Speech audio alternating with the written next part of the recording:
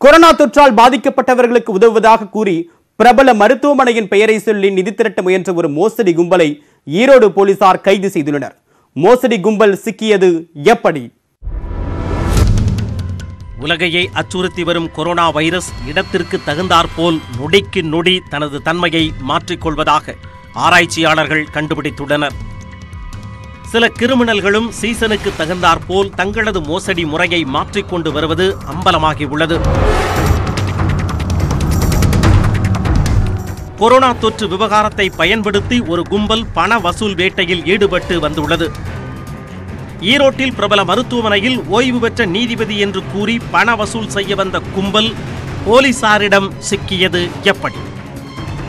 ஈரோடு மாவட்டம் பெருந்துறை சாலையில் பிரபலமான சுதா செயற்கை கருத்தரிப்பு மருத்துவமனை செயல்பட்டு வருகிறது. இந்த மருத்துவமனைக்கு இலங்கை மற்றும் துபாய் நாடுகளில் கிளைகள் உள்ளன.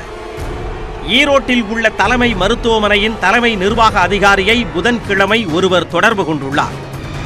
தன்னை ஓய்வு பெற்ற நீதிபதி என்று அறிமுகம் செய்து கொண்ட அவர் கொரோனா தொற்றால் பாதிக்கப்பட்டவர்களுக்கு தாம் உதவி வருவதாகவும் மருத்துவமனையின் சார்பிலும் உதவ வேண்டும் என்றும் கேட்டுக்கொண்டார். உதவ தயாராக இருப்பதாக தெரிவித்த மருத்துவமனை நிர்வாகம் நேரில் வந்து பணத்தை பெற்றுக்கொள்ளச் சொல்லி உள்ளது. ஓய்வு பெற்ற நீதிபதி என்று அறிமுகம் செய்து கொண்ட நபர் தன்னால் நேரில் வர இயலாது என்றும் தனது உதவியாளர்கள் 3 பேரை அனுப்புவதாகவும் தெரிவித்துள்ளார். மருத்துவமனை நிர்வாகமும் ஊழியர்களிடம் இருந்து 50,000 ரூபாய் மற்றும் நிர்வாகம் சார்பில் 50,000 ரூபாய் ஆகியவற்றை தயாராக எடுத்து வைத்துள்ளனர். புதன்கிழமை மதியம் மருத்துவமனைக்கு சென்ற 3 பேர் தங்களை ஓய்வு பெற்ற நீதிபதி அனுப்பியதாக அடையாளம் கூறியுள்ளனர்.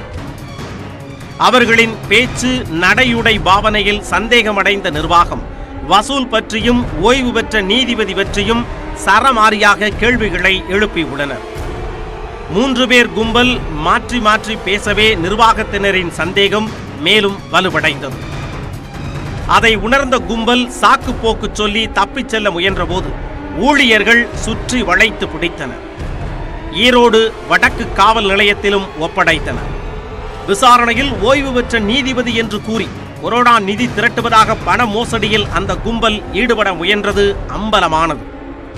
இவர்கள் மீது ஏற்கனவே 6 மோசடி வழக்குகள் இருப்பது விசாரணையில் தெரிய வந்தது.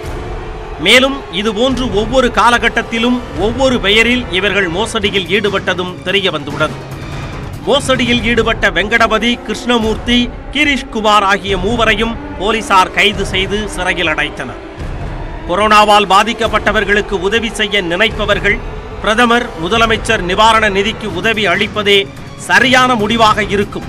போலிகளை கண்டு ஏமாற வேண்டாம் என போலீசார் எச்சரித்துள்ளனர். டிக்டாக் செயலியின் மூலமாக